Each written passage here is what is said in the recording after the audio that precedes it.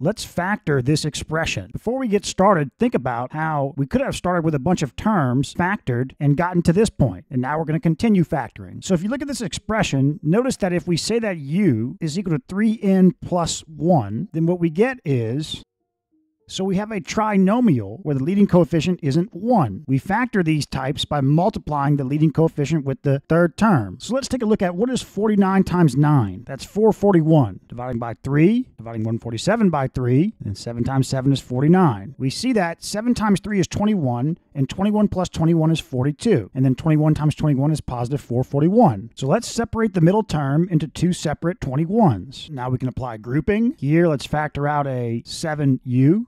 Here, let's factor out a 3m. So we're left with, but u is equal to 3n plus 1. So we've got, and that's fully factored.